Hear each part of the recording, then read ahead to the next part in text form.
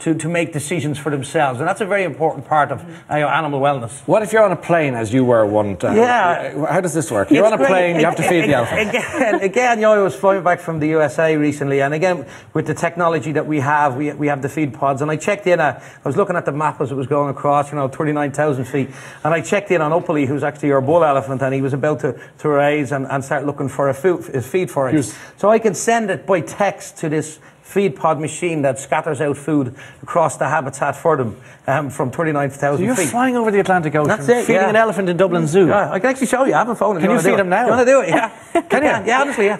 We can. Shall we feed the elephant? Yeah. That was exciting. So yeah, again, it's just allowing us to show all that. Be careful you don't order a pizza by accident.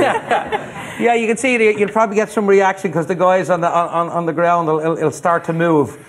And what I simply do is I just put in the text number for the feed pods, and then I will just put in a text high, which means it's a high feed. That then will send me back the information that they have been fed and even the temperature of the house.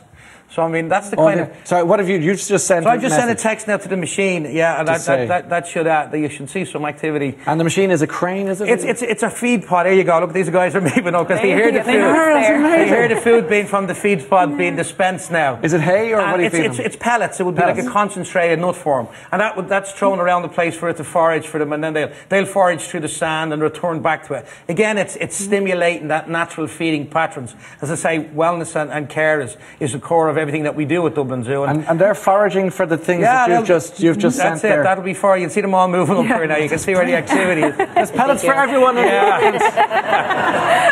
Go for it. That's all the whole herd moving together to go searching for it. So it's just wonderful. My mind's blown by that. Yeah. It's incredible. That's the kind of care that they need, and that's what we like to do for them. Do you know some people, I was talking about the yesteryear, and Jerry mentioned the Victorian times.